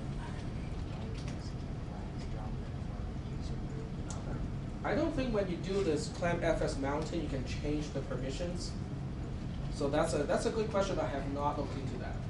The question was, is it possible so that when you do a mapping like this, the end user will no longer be able to access anything through incoming, and all the files can only be accessed through suspicious. And I have not done the research to see whether that's possible. I know by default you can still access it from either directory. So you have to do some permission, changing in order to lock down, incoming, so that everything can only come out of suspicious. So they will all be automatically scanned. So that's the whole concept of clamp.fs. Is it is quote unquote automatic, and it is also scanned on demand. If you have 20 terabytes of stuff inside a folder, it doesn't spend all the time scanning 20 terabytes of files, because if you only access a 10 kilobyte file, it will only scan the 10 kilobyte file. Yep. Is there a lot of viruses out for Linux now? I do not know. Does anyone know how many viruses are out there for Linux, targeting Linux systems? 15 or 20? That's it? Okay, not 15,000? Because if you look at the signature base of Windows, I think it's up to 60, 70,000 at least. Because Windows is more popular. It's because Windows is more popular, so they designed viruses for Windows systems. Well, Windows is harder to defend against, because what happens when you install Windows 7 Home on the computer? You slow down and use up all your... Well, that's one thing. Besides that. Yes, besides that. Who's the default user? You've got service packages to install everything. SP1 is out, yes. Yeah, but who is the default user? The default user is also the administrator with no password. You turn on the computer, it will go through all the gyrations, it automatically logs in to the default user if you have a home installation. If I remember correctly, 7 Professional will work exactly the same way unless you tweak it. Okay, so you actually have to do something to protect the accounts. You have to say, oh, don't make me an administrator, make me a regular user in order to make yourself a regular user. In Linux, it's the opposite. Okay, in Linux, it's quite the opposite. If you just say add user, blah, blah, blah, blah, blah, without going through, vi sudoer, okay, to change the sudoer file, a regular user is just that, a regular user, okay? If a regular user runs Firefox or, runs some sort of dumb software and get infected, then only the files that user normally has access to can be infected, most of the time, okay? If you have a file that is susceptible to attacks, and then it's a different story. In Windows, it's the other way around. Everybody is an administrator, so everyone can make registry changes, everyone can install new DLLs, and everyone can change executables to all the system programs. So that means by default, we're looking at an inversion of how things look like. Okay? From one perspective, in Windows, by default, you have full access to do anything. In Linux, By default, you're just a regular user and you have very limited permission to do anything to the system itself. You can nuke your own folder all day long. That's fine, okay? But you're not going to touch the system files. Okay, so that's the first difference. What is the second difference between Windows and Linux? It tell that using an admin account for limiting privileges to install stuff. Okay. Now, from the programming perspective, I know this is not a programming class, so I'll just kind of briefly mention that. From the programming perspective, to talk to the Linux operating system, the interface is like this much. Okay. In other words, if you want to ask the Linux operating system to do anything, create a folder, read this file, write to that file, I want to make a connection to the internet, yada, yada, yada, the interface looks like this. Okay? Everything has to funnel through a single interface to talk to the operating system. So that means defending is a little bit easier because you only have a hole about this big, okay, between the applications and the operating system. In Windows, how many calls do you have? How many APIs do you have? Application programming interface do you have? So that an application can ask the operating system and say, I want to do da-da-da-da. It's huge. And it gets bigger. Every time you install a new DLL, it gets bigger. So it's almost impossible. It makes it very difficult to defend against exploits. Because somebody is going to make some mistake and one of these DLLs is not fully secure. But it's really hard to check because everyone can install additional stuff to your operating system. That's also why Windows is less secure. It's not because the kernel itself is not secure. It's because it is so easy to add additional stuff to the operating system itself. But that's from the programming perspective, and not from the operating perspective. When you use Windows, it's Windows is Windows. Yep. Well, with Windows, sometimes you go to a different website and it'll automatically access your Internet Explorer and add toolbars without even asking you at times. I think it's supposed to ask you at some point, but Internet Explorer is the other reason why Windows is not secure.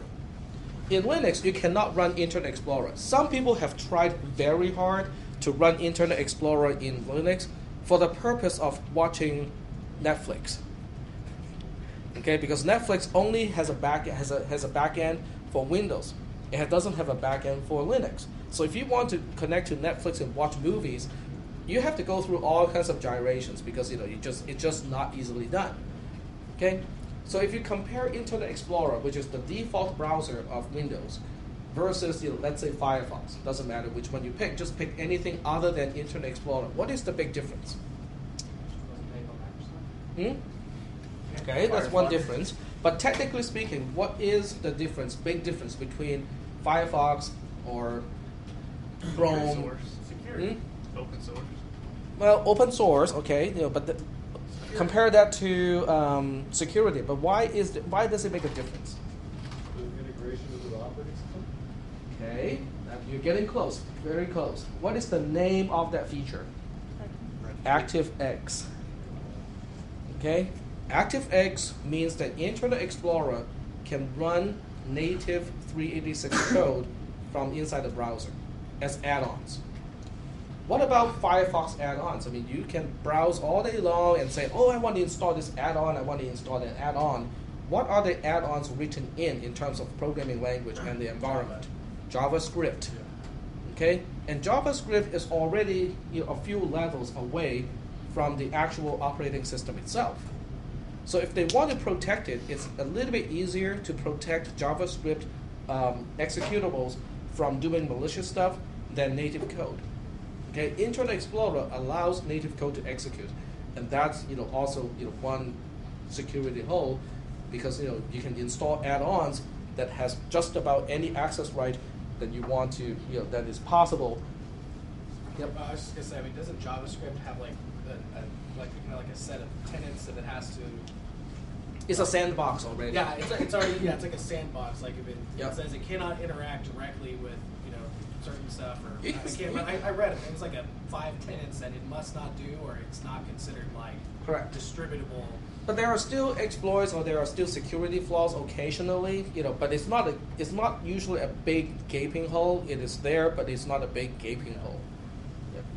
So with Firefox, for instance, it doesn't actually. You said that your operating system is protected, basically. So no program that we install in the Linux machine will actually, without being asking for the root permissions, actually get to the operating system. If everything works the way it's supposed to, then that is true. Okay, but there are programs that will elevate your privileges when the program executes. So if that program has a security flaw and someone knows how to exploit that security flaw, it is possible for someone to log in as a normal user, run a particular command that has to gain a higher privilege level, and feed it some content that will break the program, and then you will eventually gain a higher privilege level. So it is still possible. It is still possible to do it, and that's why you still see patches for Linux. Linux will get when I run Debian, and every few days I have a patch to the kernel. So they still have security holes to patch. It's just not as wide, and the hole is not as gaping big. But Linux by itself is not entirely secure because those programs that you run can still have security flaws. I can give you one example. Programs that you have run quite a few times already. Netstat, N-E-T-S-T-A-T. Okay. Now, how does netstat or PS or programs or commands like that can list all the processes or find out which socket or which port of which interface is being listened by which program? Because they have root access. Well, it has to talk to the operating system, right? So at some level, it has to talk to the operating system. So if the program has a security flaw, it is possible, but not likely, to go through netstat, feed it certain parameters that are invalid, but somehow the program did not check carefully, and you somehow gain root level access through a program like netstat. Okay. Now this is going back. I know this is not the day to talk about it, but I'm hoping that you guys still remember something like this. Set UID. Remember this thing when we talk about file permissions? And in that context, when I say set UID for user ID and GID for group ID, these two flags, when we talked about it, it's only for folder purposes. Okay, I want every file created in this folder to start with the ownership, the group ownership of the folder itself. Okay, that's how we use set GID in the context of file permissions. The actual meaning of set UID and set GID is when you execute a program, okay, it will assume the user ID of whatever you give it. That's the nature, that's the original purpose of set UID and set GID. So that means if a file has a root owner and the set UID flag is turned on, that means in the operating system allows set UID to take into effect. That means whoever runs that command will be running that command as root. If you run a command as root, that means when that command is being run, it will have root privileges to do everything that root can do. Now, with a program like netstat, the worst thing you can do is to spell out all the programs with all the interfaces that you can see. But what about bash? If you run bash as root, what happens? You have a root shell.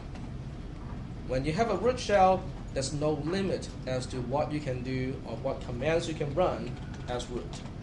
So that's why there's still a security risk if people don't use this properly. They can still open up security holes in the system. It's just that most of these things are so well known that they have programs to check for security risks like these. Yep. Did you hear about the virus that was created for an Apple machine but was accidentally affected Linux machines? Because they are related. Yeah. Yep.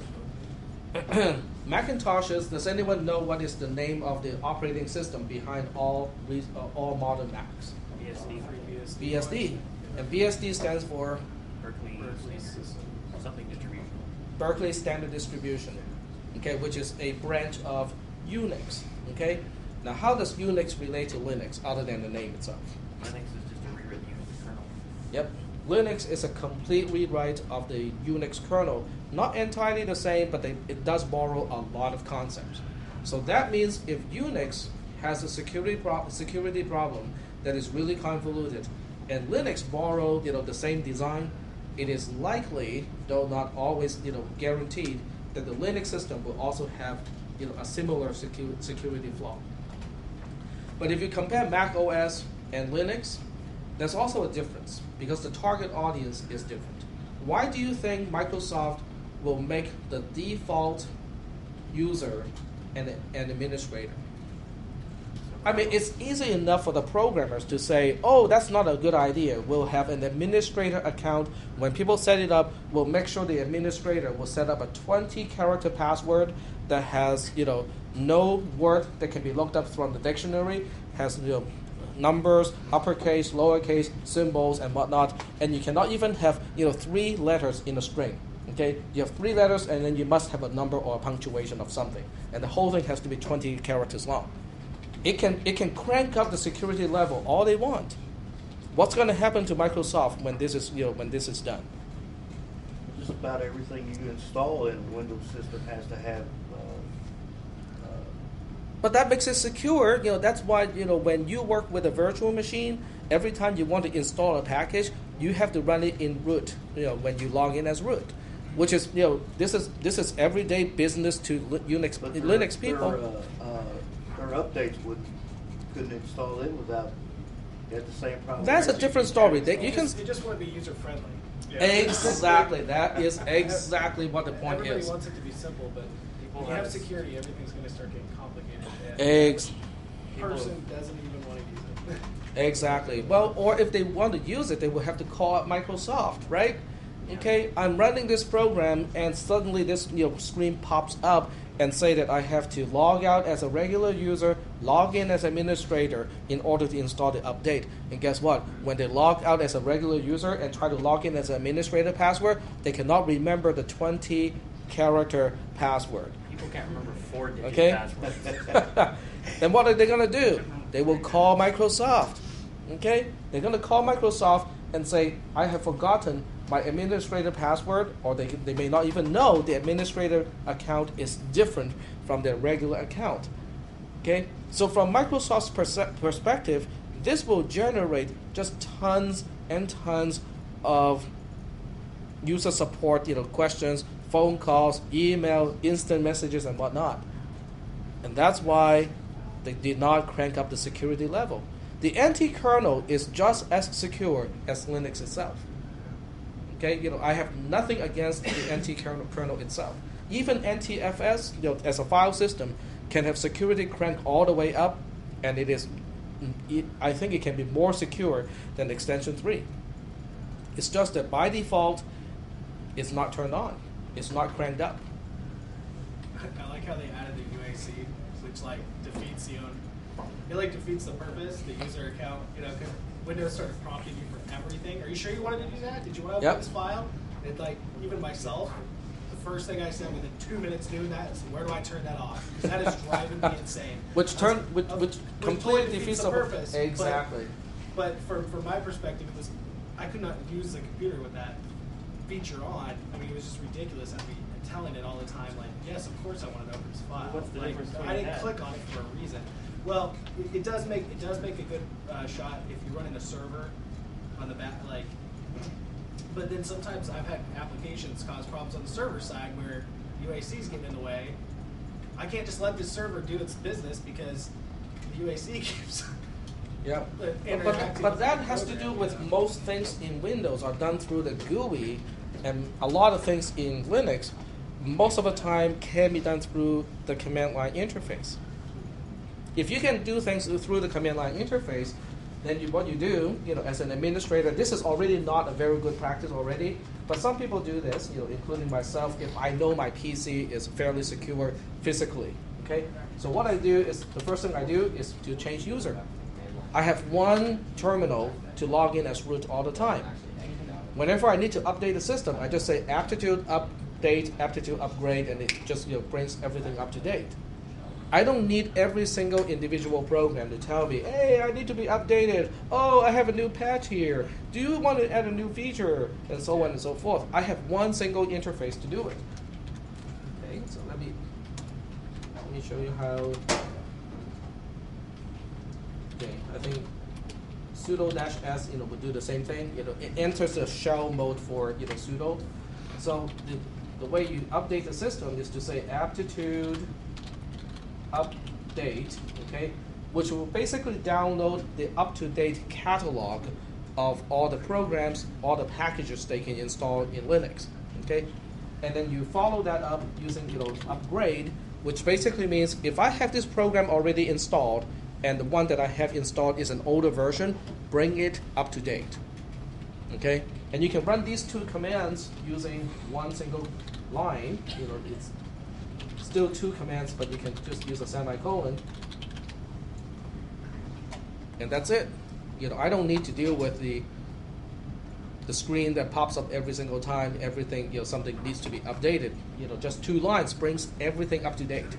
The kernel, all the programs that I install, all the programming languages that I have installed, everything that I have installed.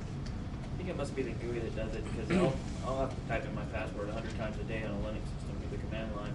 But if Windows keeps annoying me about that, I just get irritated and turn it off. Well, that's what I'm saying. It wasn't intelligent the way they went about doing it. They just kind of started prompting you for everything, regardless of whether it was even something within the operating system that required administrative access. It just over-prompted you, which makes people desensitized to the actual threat. Exactly. And they never gave you an option of remembering this permission. Yep. I would have liked that, the option of remember this permission. Yeah. So how many people are IT administrators already, or somehow has to deal with a lot of systems? So how do you guys keep track of your passwords? TrueCrypt.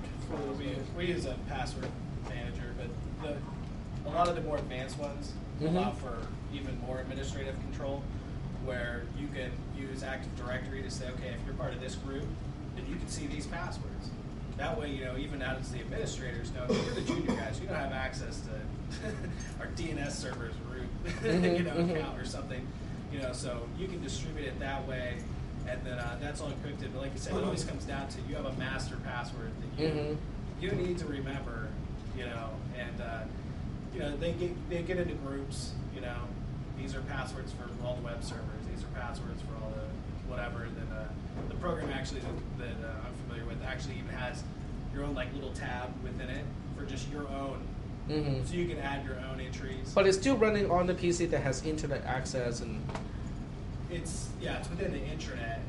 We don't try to put it online. I mean, you'd have to. Yeah, but you can. But anything on the intranet can still dial home.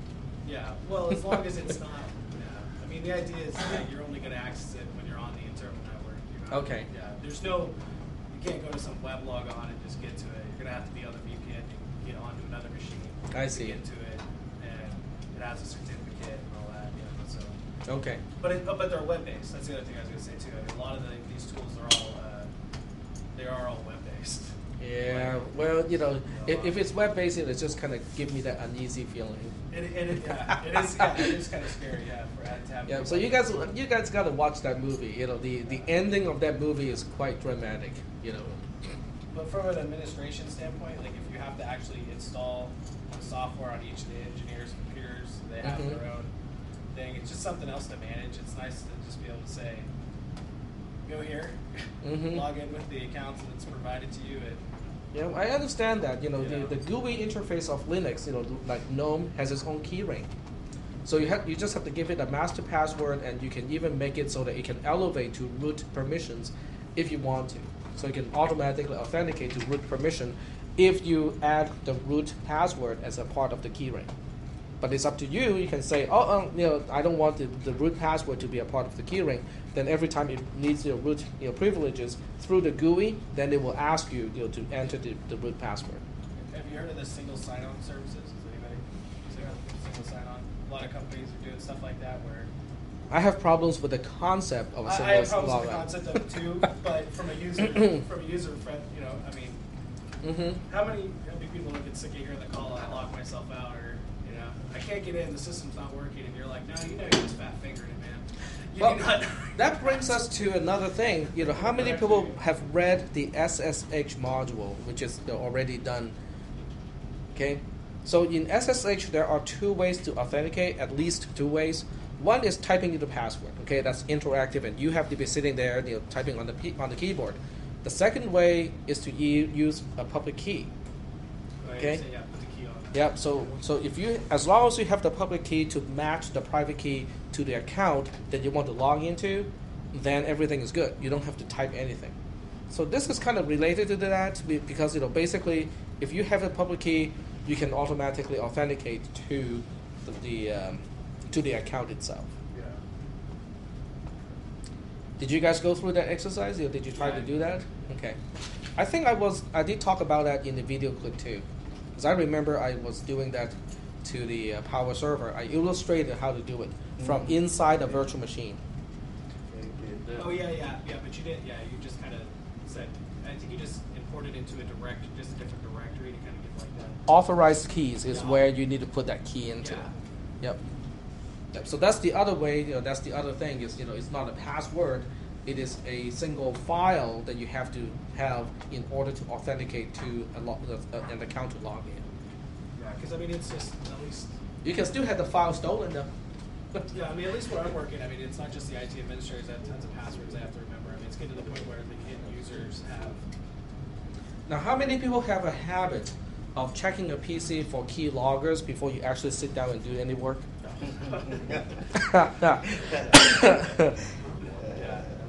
Maybe check the wire.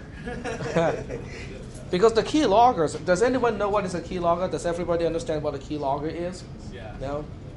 It's a little device, okay, that looks just like a little dongle. Okay, remember those good old days when we have PS2 keyboards and most, you know, keyboards are, you know, USB 2, and you have a little converter? A key logger is just the same size. So from the outside you cannot tell that it's a key logger. So you plug a key logger into the back of a computer, and then you plug the keyboard into the key logger. So the key logger will now be able to log every single keystroke from the keyboard up to, you know, some, you know, number of, you know, keystrokes.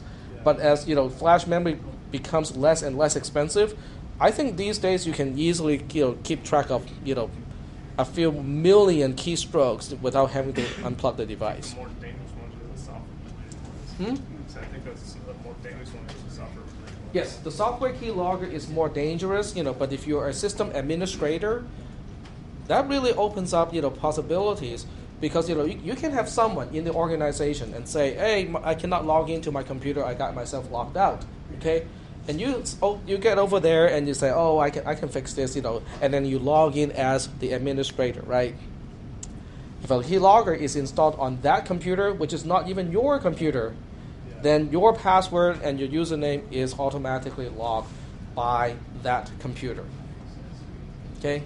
The network ones are dangerous because you can have it remotely installed, but in a way they're less dangerous because you can look at the traffic and you say, something is not right here. This program, you know, keeps calling, you know, that particular IP address, and, you know, because it has to send this key sequence back to, you know, a source.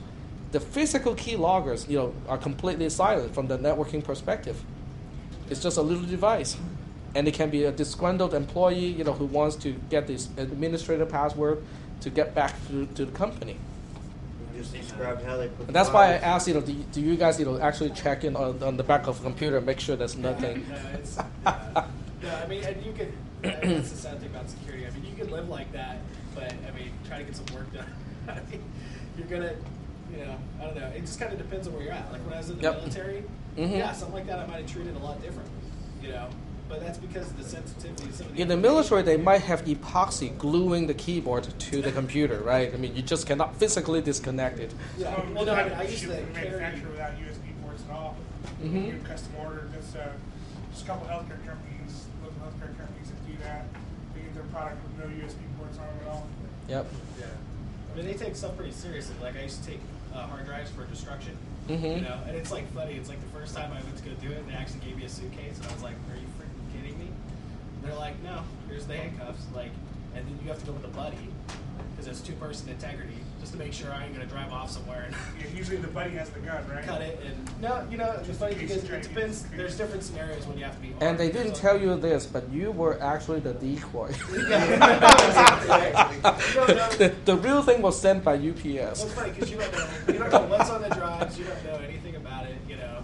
And Oh, I mean, they like concepts like this, right? I mean, you are the decoy. You have the bright orange, Pelican case that is padlocked, handcuffed to you, and your partner has, the gun, right? Yeah. And then the actual package is in a very unsuspicious package sent by UPS to the destination. Yeah, very inconspicuous. Yeah, basically you say, "Look at me, I got the stuff," but the actual stuff is somewhere else. Yeah. Yep, you had a point Yeah, to you make. just described how they got that virus in that nuclear plant. The keylogger would have given them access, administrator access, if they could have got the administrator to use their system. It's hard to say. I don't think they have anything conclusive, but I think, okay, just to relate to what we talked about, I think the group Anonymous, has announced that they have gotten their hands on the Stuxnet virus. Nice. Yeah. They said it was written in Hebrew, so I give you one guess where it came from. But it's some serious, work though. I mean, to have 3 zero-day exploits and have to go through all the trouble to infect not just the host computer, but also the individual PLCs or the bricks, to control a nuclear plant. That's a lot of work.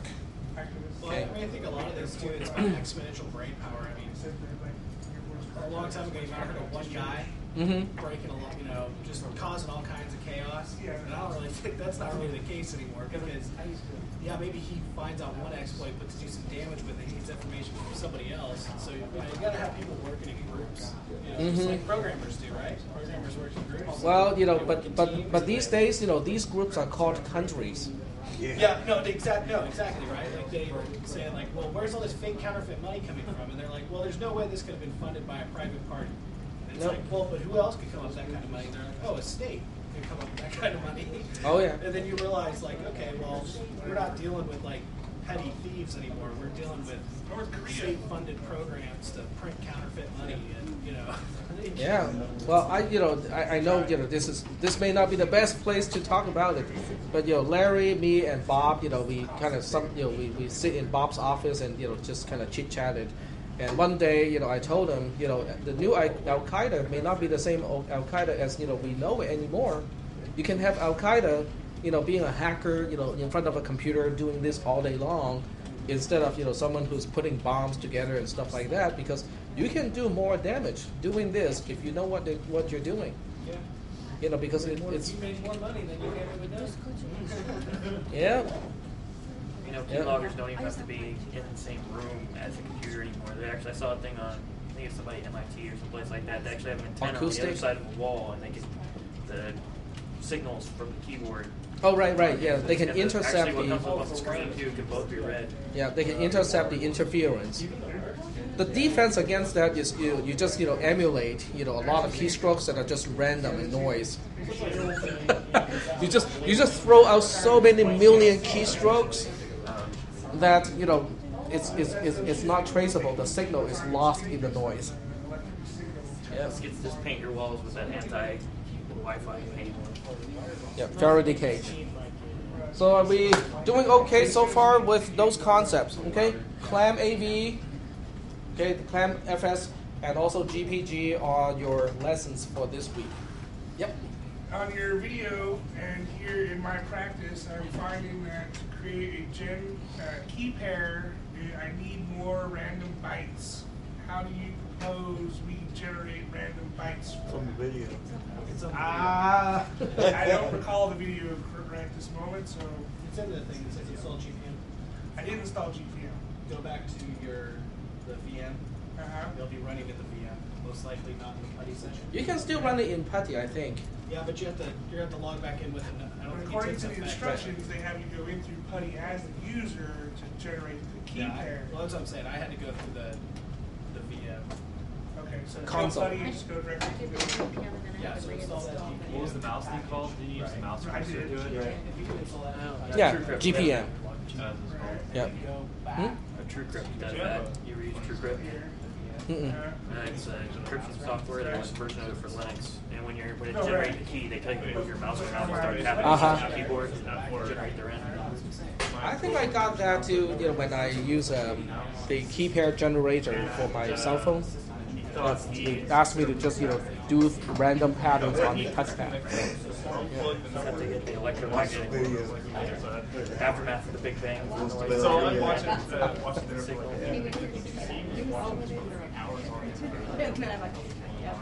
I watched it for But at a quantum level, everything is random. I watched it for a few minutes. Communication. My coworker Roll observer effect. Send a signal and you can tell whether it's been looked at in transit or He not. didn't even know about this though. That's the future of He had digital. wireless somehow set up. And Everything light, coworker, you they're can tell not whether it's wireless been now, so It's called he- entanglement. And his mouse. Okay, well, I guess the lecture part is officially done. Let me turn off the recorder. Are you gonna take? Sorry? You gonna do attendance? Sorry? Attendance? Attendance? No, I'm not going to do attendance today. Okay.